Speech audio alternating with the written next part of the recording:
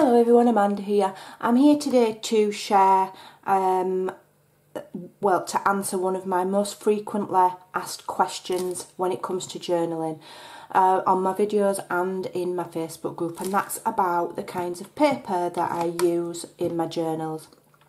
So I'm going to show you the papers I use. I'm going to explain the different kinds. I'm going to explain the different weights. Also, I'm then going to show you examples in my journal of which ones are used for what. I'm also going to explain about paper weight. So the paper that I can get is in GSM.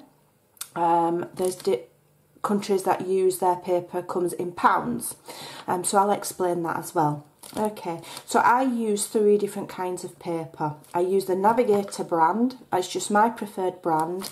It's a good quality one.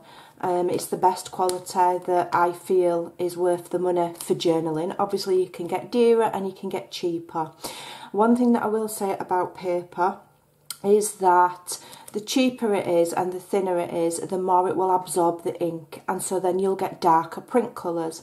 If you get one that's a really nice bright white and a good weight, then you'll get sharper, brighter colours and it'll be friendlier on your ink. The reason being that cheaper paper will absorb more ink, and so you'll get darker colours. Different brands will give different results.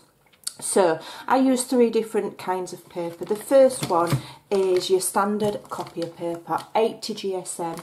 So if you're in the United States of America or other countries that their paper weight is in pounds, this is the equivalent of £54. Now, to convert from GSM to pounds and vice versa, the calculation is 1.48. So to convert GSM to pounds, you divide by 1.48, and to convert from pounds to GSM, you times by 1.48. It's really, really easy. So 80 GSM is the equivalent of £54. And this is your standard copy of paper, office grade, just general, what you'd normally use for letters and things like that.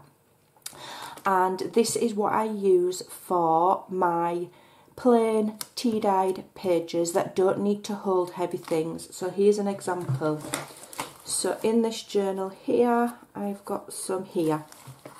So this is my normal tea-dyed paper. It's not holding heavy pockets like here. It's not got to have need any like mixed medium or anything with really anything heavy on it. But it's you know, a budget-friendlier way of making journal pages. Perfect for tea dyeing, stenciling, stamping, or whatever you like. I also do use this weight for some of my lighter weight ephemera, such as letters and things like that. Okay, so that is the 80 GSM or £54. I get the Navigator because it's readily available in the UK. Anywhere else might need to look for a comparable brand, but you want one that says it's smooth and ultra bright, and then you know it's not already got a bit of a tint to it, unless that's what you want. But if you get it where it says ultra bright, then it's going to give you more true colours when you're printing. Sometimes you might be printing something and you might think it doesn't look the same as the digital designers or the thumbnails on Etsy or wherever you buy it from, and it could be down to your paper that you're using. So the second one that I use is this one, and again it's the same brand, and this one is 120 GSM, so it's slightly thicker, and this is the equivalent to £81 in weight. And what I use this for is, this is what I print my digital pages on, so journal pages with digital images. You're getting a more smoother, you're going to get more brighter colours than if you printed on the 80 GSM, and it's sturdier, so you can then add things and put pockets and flips and things like that. I will also use that to print some ephemera that I'm going to use for layering that doesn't need to be sturdy.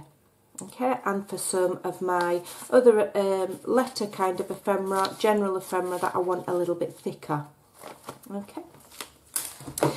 So the third one that I use is 200 GSM. So this is a lightweight cardstock.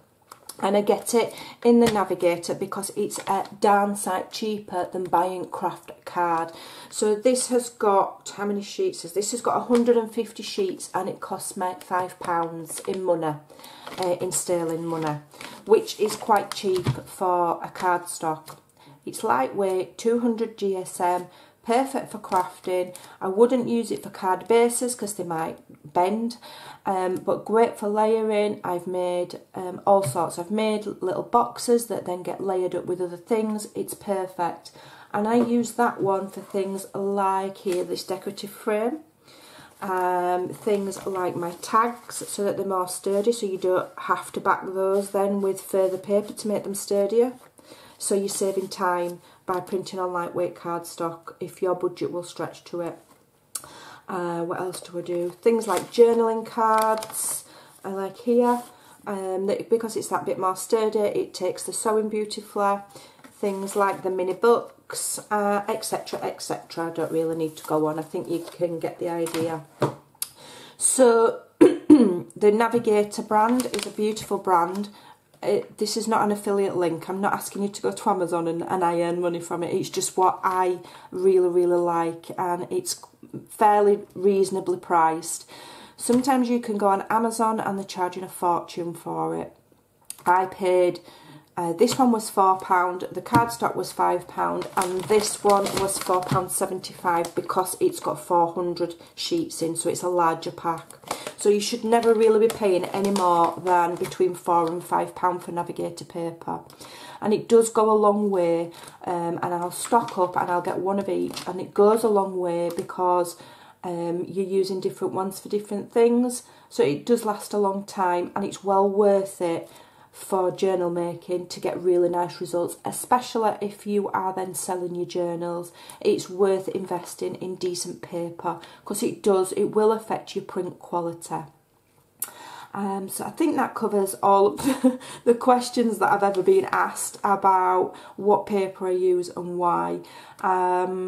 Yeah, so there you go. If you can get hold of that or very similar, just make sure it does say Silky Touch if possible and Ultra Bright, which means it's a nice white paper to start off with so that your print quality is better.